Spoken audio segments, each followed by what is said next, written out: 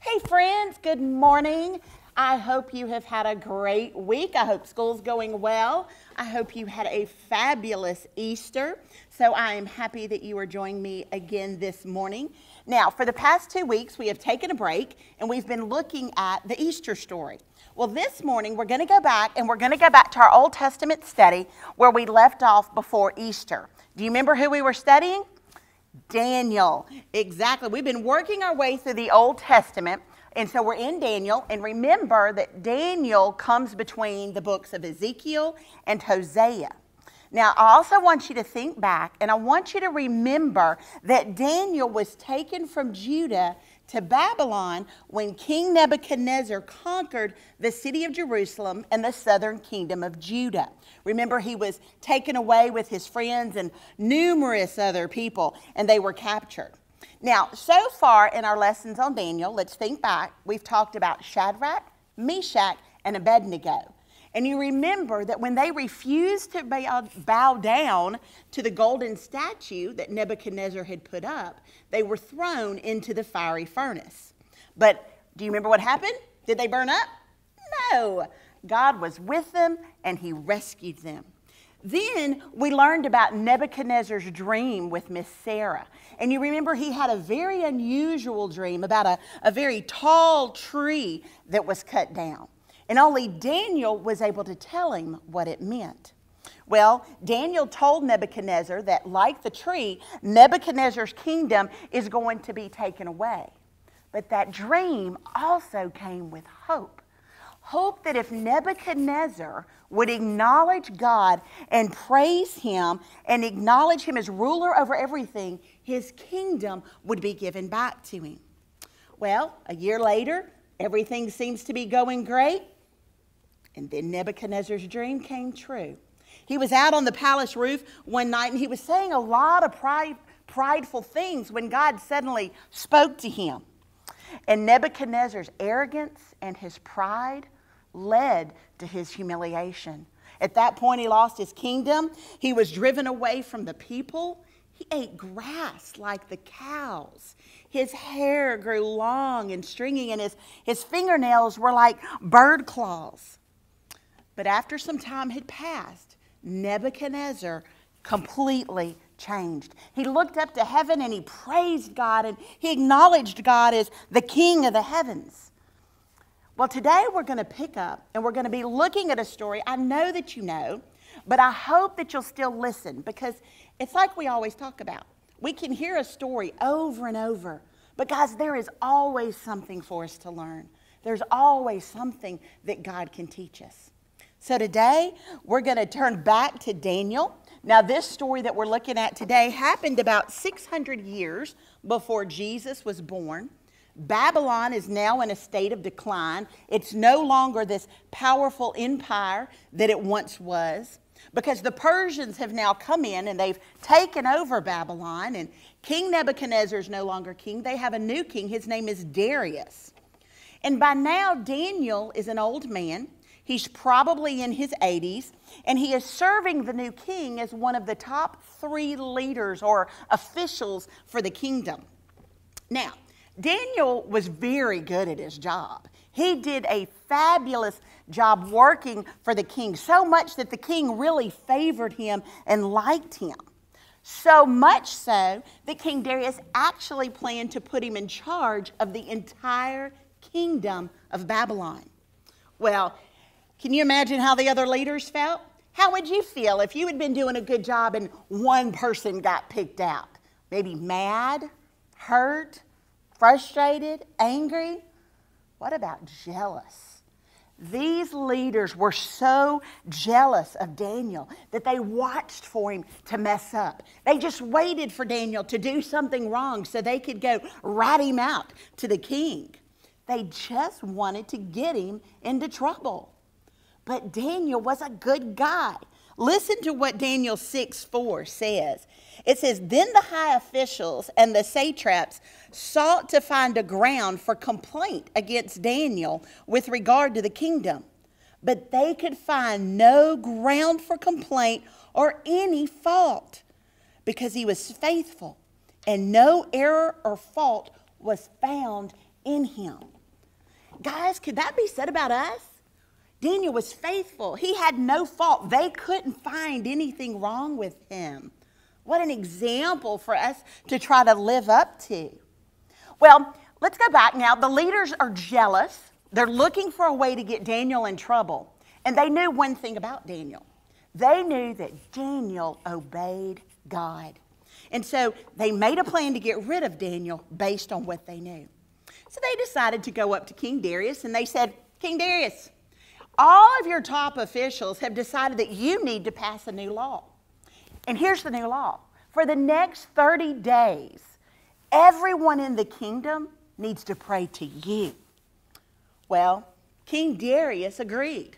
I bet he didn't think much about it before he agreed to it. Immediately, Daniel knew what this meant for him. Daniel immediately knew that this new law would keep him or tell him that he couldn't pray to God. Now, do you really think Daniel's going to listen to this law? Of course not.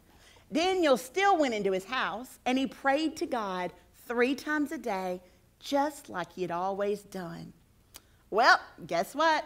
Those jealous leaders that were looking to get him in trouble, they found out on Daniel. And they went to the king and they told King Darius, Daniel isn't praying to you. He's still praying to God. Well, King Darius was so upset. He didn't want to punish Daniel. Remember, he liked Daniel. And Daniel was going to be the ruler, helper over the entire kingdom. So he began to look for ways maybe he could help Daniel out. Maybe he wouldn't have to punish Daniel. But those leaders, they disliked Daniel so much, and they were so jealous and so angry that they told Darius that a law was a law was a law, and he had to punish Daniel. So Darius agreed, and Daniel was thrown into the lion's den. And this is what Darius said, may the God you serve save you. Wow. So here's Darius. He's just thrown someone into the lion's den that he likes. Well, he had a very long night. He couldn't sleep. He couldn't eat. He was worried about Daniel the entire night. Wow, I would have been too. Well, the next morning, Darius raced over to the lion's den and he cried out, Daniel, has your God rescued you from the lions? Can you imagine what it must have felt like for Darius while he was waiting for an answer, wondering if Daniel was going to reply and say anything back? I bet there was a moment of silence. And then Daniel said, God sent his angel to shut the lion's mouth. I am safe. Well, the king was so happy that God had saved Daniel that he ordered Daniel to be taken immediately out of the lion's den, and he wrote a new law. He wrote a law that said everyone must respect God. King Darius wrote this, he is the living God. He has rescued Daniel from the power of the lions. So guys, I know we've heard this story a lot. A lot of you would say, oh, Miss Paige, I know the story of Daniel and the lion's den. But you know, one thing that we always do in large group, we always look at a lesson and we say, what can we learn? So we can know a lot of facts. We can know about Daniel and the lions or his friends in the fiery furnace, but what can we learn from this lesson? Well, the first thing is, in the book of Daniel so far, we've seen 2 rescues, haven't we? We've seen him rescue Shadrach, Meshach, and Abednego, which showed us how when we have bad trials, we need to focus on God, that he's with us in those difficult times. And now we've seen Daniel rescued from a lion's den, which, wow, it just shows God's amazing power. Rescue, or the saving of someone, guys, we see it all throughout Scripture, all throughout the Bible. But I also think that it's important for us to understand something. I do think we need to understand that rescue may not happen every single time. Sometimes God is going to ask us to walk through very difficult, hard times. God isn't obligated. He doesn't have to rescue us every single time. And in the times that he doesn't, we have much to learn. And in the times that he does, we have much to learn and much to praise him for. But guys, there is a rescue that you can always count on. Always have hope in, because it's a promise of God. God has promised that whoever trusts in Jesus will be saved and rescued from sin and death. And so that's a hope. That is something you can always count on. We talked about how God always keeps his promises. Guys, this is one of those promises. I think the other thing that we can learn from this lesson is the importance of prayer. You know, we've had started praying together in large group. You were in your small groups praying everywhere, and you were praying for each other, and you were praying for yourselves and for other people. And I love that, and I miss that. I can't wait till we can do that again. But we have been learning about just how important prayer is, and I think Daniel teaches this. See, Daniel had a choice, not only whether to pray and when to pray, but how to pray. So we have a new big picture question this week, and the question is, why do we pray? I want you to think about that for just a moment. Why do you pray? Is it maybe just to get something you want, something you need? Is it to share a hurt, to share a joy, to ask for help? Maybe ask mom and dad why they pray. That would be a great lunchtime conversation. Well, the answer to that big picture question is this. We pray because we trust God and we know that he hears us.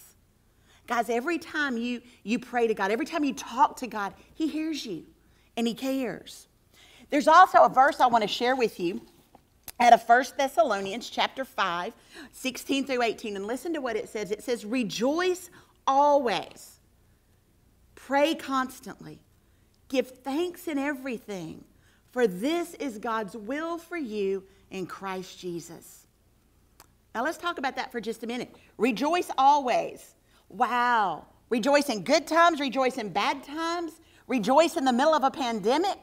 Rejoice that you have so much homework. Rejoice in that you can't see your friends, be at church, go to school. Guys, God tells us to rejoice always. But then he says something very interesting. He says, pray constantly. Constantly.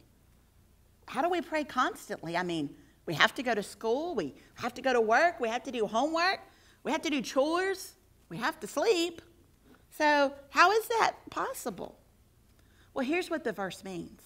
The verse is telling us that we need to live a life of prayer. Prayer should just be a part of our everyday life. When something good happens, pray. When something bad happens, pray. When you're anxious, pray. When you're worried, pray. When you're excited, pray. When you have a problem, pray. Guys, he's just telling us throughout the day to talk to him. Don't forget about him. He wants to be a part of your life. And prayer shows that you trust in God, that you're willing to talk to him and tell him the things in your heart. We can trust God with those big things and those little things. But guys, you can bring everything to him. He wants to hear it. He cares about you. And because we can trust God, then we can give thanks in everything. We can always find something to be thankful for. Finally, God was Daniel's rock as he chose to honor the Lord, even though he knew he would be punished. Guys, see, Daniel made that decision early on. He knew that he would never compromise his relationship with God. He drew a line in the sand, if you will. Have you drawn a line in the sand? Have you already made up your mind in your heart that if it came down to choosing between fitting in or being comfortable and obeying God, that you would obey God, even if it hurt? See, he was Daniel's salvation. He was Daniel's fortress, his shield, his stronghold when he spent the night in that lion's den. Guys, I can't imagine how scary that would be. Miss Paige gets scared of lions at the zoo when they come up and go, ah! Can you imagine spending the night with lions? But God was Daniel's salvation when he came out of that den unharmed. And God showed through his power to rescue Daniel that he can rescue us. See, Daniel's just a small part of a much larger story. And we talk about that. All these stories that we're learning point us to Jesus. And God, while he rescued Daniel, ultimately rescues us. He provides a rescue for us from sin and death through his son Jesus. And guys, those things were true for Daniel, and they're true for you today. So this afternoon, while you're having lunch or just hanging out with mom and dad, I want you to talk about 3 questions as you think over this lesson, okay? Number 1, how did Daniel's obedience to God point others to God? Guys, is our behavior, our actions, our words, are we pointing people to God? How did Daniel's behavior point others to God?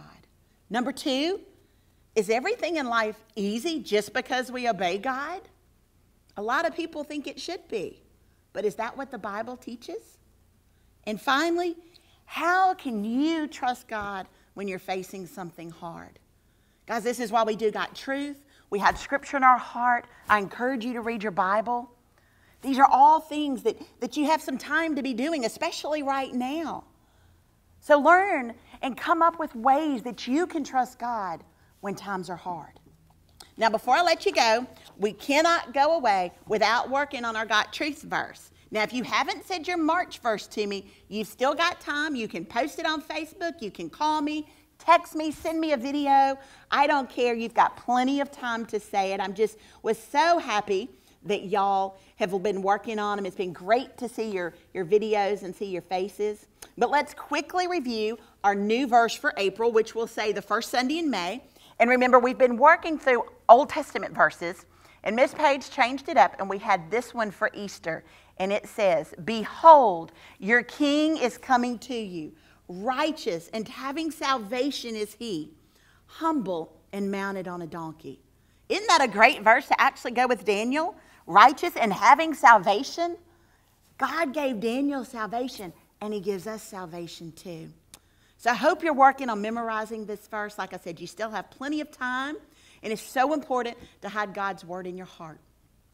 I hope you have a fabulous week. Know that I miss you. I can't wait to see you. I can't wait to spend time with you. I can't wait to have a big party with you. So I hope you have a great day, and let me pray for you before we get out of here, okay? Dear God, thank you so much for this time together. We thank you for the story of Daniel and what you teach us. God, that you are always with us, that you provide salvation. Lord, I pray for each boy and girl. Lord, I pray that you will help them to trust you more, to draw close to you. Continue to watch over them and their families, Father. I thank you for each one. Lord God, we love you and we praise you. May everything we do today bring honor and glory to you. In Christ's name, amen. All right, friends, I'll see you next time. Love you. Bye.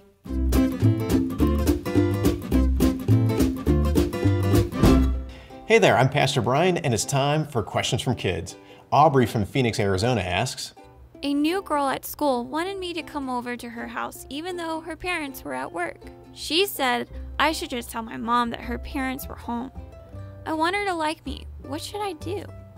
You know, Aubrey, that's a really interesting situation that you're in because, man, first of all, it's great that you are reaching out to this new person at school who probably needs to make some friends. I've been a new kid at school before, and I know how hard it is to kind of get situated and meet people. And so I'm grateful that you are reaching out to her and want to be friends with her. But here's the thing, and I think you know this by the question. It's not right to go over to her house when her parents aren't there and not be honest with your parents. It's never okay to do the wrong thing, and that's really not how you want to set a relationship to start with, is it? You really don't want it so that, you know, from the very beginning, she is seeing you lacking integrity in this relationship and doing what's not right. So you have a great opportunity here to take a stand and say in a gentle way, but a firm way, say, no, that wouldn't be right to do. Let's figure out another way that we can get together and figure out a way that is right for you guys to get together. You know, in the Bible story that we were studying today, we saw that similarly, somebody was put in a position to do what was wrong, and he refused to do what was wrong. And one of the things he did was he prayed. And that's another thing that you can do. You can pray to God, ask him to give you the right wisdom on how to converse with your friend about this so that you don't come across pushing her away, making her feel bad about suggesting that. But at the same time, being clear that you need to do what's right and you want to spend time with her, but there's a right way to do that. So here's a question back for you. how can God use your faithfulness to Him as a way for others to learn about Jesus?